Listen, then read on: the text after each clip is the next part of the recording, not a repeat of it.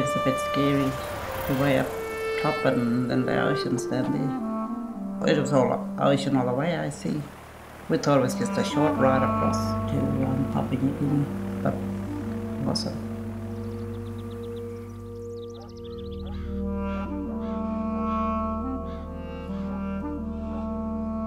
Doomadgee is an Indigenous community in far northwest Queensland.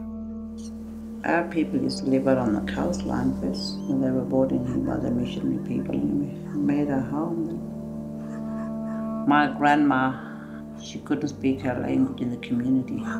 Like if you were speaking to a white person, you couldn't speak your language, you had to talk English.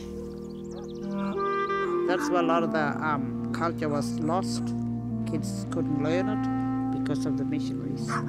The remoteness and loss of culture have led to a lack of direction, with little to no access to opportunities and employment. Social issues are common.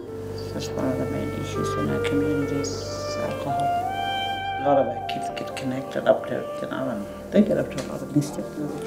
They've got hardly nothing to do. Most of them learn themselves in jail as they grow older. The women of Doomadgee might have lost purpose, but they haven't lost their compassion. Working with My Pathway, Veronica learned about women in PNG and how they have little to no access to feminine hygiene products. They just use coconut fibres. The teacher said, she don't have very many young girls, especially the 13 and 14-year-olds going to school because they haven't got what we got in Australia. The Doomadgee women were given an opportunity to sew moon-sick care bags, washable menstruation pads designed to give women in disadvantaged countries the chance to step outside the taboo of menstruation. We put our hands up straight away and said that we'd help. My mum had one of the old pedal machines. We learned to sew on. We'd sew our own skirts or dresses. We cut the material for the outside, then we'd cut the toweling for the inside, then we'll have the plastic just put on the top. We'd sew the toweling to the underneath part of the material. Then we'd pin the little plastic on the top, and then we'd sew around it. It was our idea that to make our own soap, our traditional soap, and put it in the bags. We put 4 washable pads, 1 face washer, 1 soap, and 2 undies.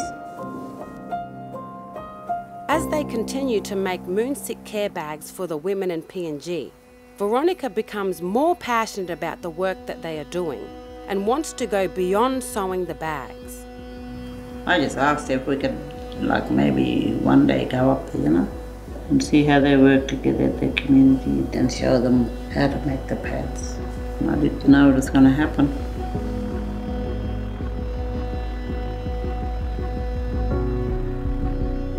Excited to be able to get feedbacks from the young girls and their parents, The way we were treated when we first got there, they treated us like we were their sisters. Well, it was just awesome, fun.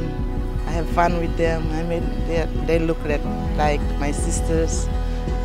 Making pads in Mabaduan helps us to save money and also change lives of younger girls. They make their future easy. They can go to school.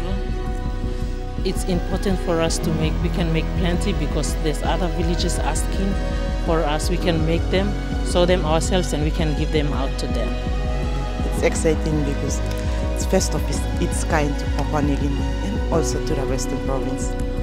We shared some skills and they shared some of their skills. It made us feel proud to help teach them so that they can be able to help their own people in their community.